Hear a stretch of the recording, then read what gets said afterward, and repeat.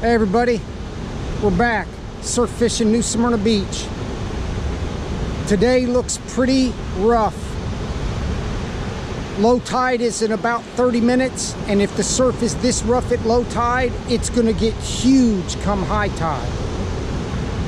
We're gonna try to get some cut bait and fish for the bluefish or the sharks, but I can already tell it's gonna be a tough day, but we just gotta make it happen. Well, we've been here over an hour. It's about 30 minutes past low tide, and you can see the surf is nasty, and there's also current out there. I got a 4.5 ounce spider weight with the double 6.0 Bluefish rig. Today is gonna be really tough. Her bait rod has no action, and in these kind of conditions this time of the year, the fish bites really aren't going to cut it. This might be a day that you'd be better off with some shrimp too. So I got the BG 5000 on the 8-foot Teramar, which is made to catch 100-pound tarpon. I think I'm going to use that for the sharks with my second BG 8000 this year. We just had a bite on it, and if the bluefish are here, this will be a good outfit. We can catch them. I got an 8-foot leader, a 80-pound mono with an FG knot, and I want to see how it casts. So it's kind of a test today. You can see that rod has a lot of guides on it, so I can't use my regular twisty thing. It won't cast that well. She's actually got something. Wow. Okay. Here we go. Wow, finally. It's been close to an hour and a half.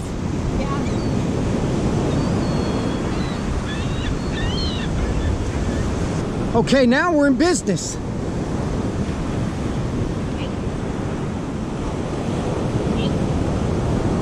I just put mullet on that. I'll keep that on there and throw it out while I cut this thing up and keep the seagulls away from grabbing our little bag of stuff. All right, dig a little trench with your foot when you throw him up there so the seagulls don't take it. I'm gonna throw that rod out. Okay, he got one little fish.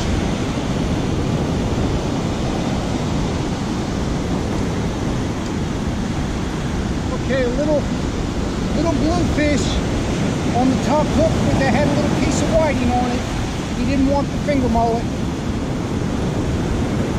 So we were fixing to move. It looked like a little cut was deeper down there. I guess we're just gonna sit where we're at. I'm gonna keep him just in case. Well, I guess they're starting to bite. And wow, it looked like it was gonna be a terrible day. So those are the perfect size whiting for the bluefish. I don't think I'm gonna put the shark rod out, but I did bring it. So I think we're gonna be catching some fish today. I'm gonna move the bluefish rod closer together. We gotta make sure the giant seagulls don't grab our fish and fly off with them. All right, I'm gonna throw the bluefish rig with both whiting pieces. Okay, the action's picking up here a little bit. She just missed one on her whiting rod, bait rod. And we're getting a bite on the Teramar. So now we got that second whiting, and I kept the one bluefish as reserve. We're staying today. We're probably gonna be here all day. I might put a shark rig on the Teramar when high tide gets here.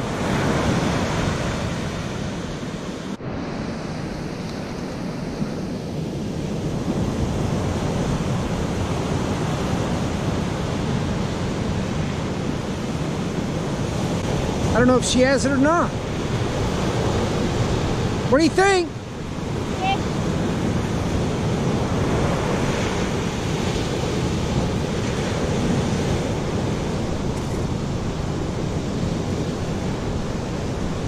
On the Teramar rod, that's the second one now. You guys seen us catch a lot of bluefish. These last two, those are really small. But it doesn't matter, they count. And hey, bite on that one too.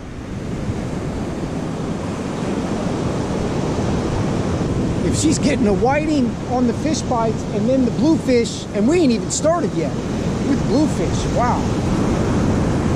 She's gonna be running around today.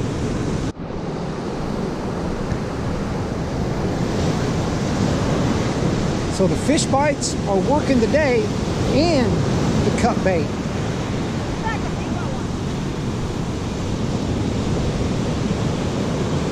What has she got? Uh-oh, uh-oh.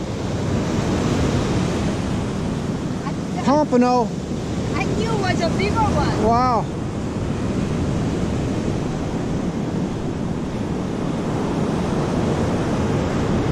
We don't target these, but she catches them.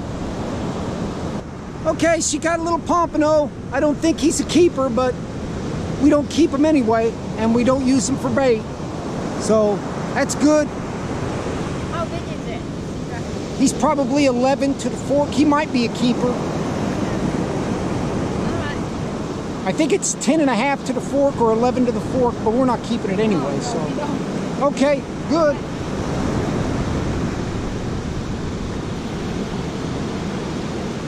I got news for you. When she catches something different like that, or a black drum or a sheephead or something like that, or a little red fish, she is going to be on that bait rod and really won't care about the bluefish rod the rest of the day. But, okay, good job. He's on?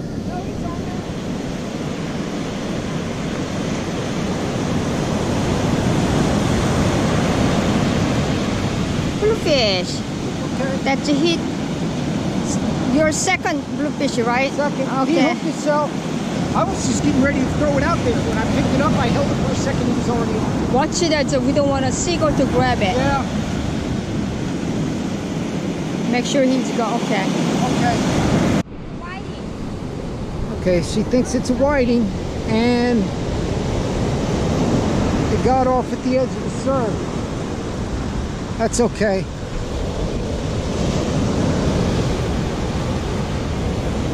We've been here about 3 hours now. And we're gonna be here at least another 3-4 hours. So we got 3 bluefish, the pompano, and 2 whiting. And we've missed a couple of bluefish and the whiting on her bait rod. So, just an example, when the surf's really rough and we got current, she switched to a spider weight as well. Now you can still catch fish. If there was seaweed or something, then it'd be a different story. But it looked like it was gonna be a really bad day that first hour. Bluefish are still biting. It's just not real aggressive, and they're smaller ones. I love that Teramar rod, and I can cast those FG knot leaders. That's an 80-pound, 8-foot mono. That rod's only 8 foot long, but it's got 10 guides on it. That thing can handle a lot of drag, and it's a powerful rod, but it's kind of soft and parabolic. So she should have a great time on a big shark with this. Okay, I was up there cutting up the whiting for the bluefish. She caught a bluefish on the fish bites. I want to just bring in. He probably seen it move. That's our first bluefish on the fish bites. We have caught everything on the fish bites except for the bluefish. And maybe a jack we haven't caught. Okay. Go put it in the pipe. You can let him go and throw him out there so the seagulls don't get him. So 4 bluefish, 2 whiting, and the pompano.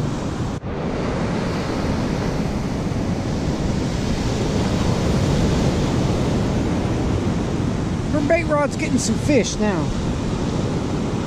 And perfect. I just cut that other one up with the fillet knife in little pieces, and we're gonna keep that one too. And now we can start letting the whiting go. It's one of those days when the Bluefish knows that the GoPro's turned on. It's about our 4th attempt to have her get a whole Bluefish on film, the whole thing, and as soon as we get the GoPro, the Bluefish know it. I put a bigger piece on that top hook, they might have took that off. I'm just gonna leave it there for a minute. So I'm gonna turn the GoPro off, and then she'll get the Bluefish. You got him? Okay, she thinks he got off. Well, I'm not switching them 4-row hooks. I already got that rig out there. If anything, I might put bigger baits on and hope we can get a bigger shark on these. I think the baby sharks are out there messing with it. Okay, she's seen the sand fleas and ran down there and got them. Let's see. Just a little one. Let me see. Wow, those are tiny. Here, go rinse your hands. So it's kind of slowed down on the bait rod. So let's see what the little tiny sand fleas do. Well, I put some bigger pieces of whiting on there, and now they're all over it, but we can't hook them. I missed one a little while ago. Wind's still blowing about 10 miles an hour. We got about 30 minutes to high tide. We are gonna go fishing in 2 more days, and she caught a bunch of sand fleas. So I'm really confident about the next trip. The surf's supposed to be a little bit less and less wind, but you don't know till you get here. Last couple hours we really haven't caught anything, but we've been getting bites and missing them, so there's a lot of action. And then she was catching a lot of sand fleas. We're gonna be leaving soon, so we didn't put any more fish bites on. She's fishing with straight sand fleas, and she's got a whiting. Wow, that's a good size one. All right, we're gonna, yeah, we're gonna let him go. I'm not even gonna cut it up. I still got some bait. 4. She did catch a whole bucket full of sand fleas. All right, yeah, let him go. We'll just keep fishing with the sand fleas.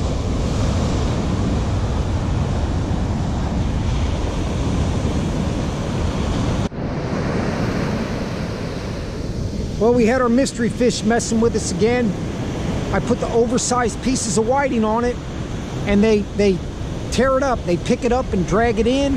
I put the little tiny pieces like this, and they don't even want to touch it. It's not bluefish, I don't know what it is.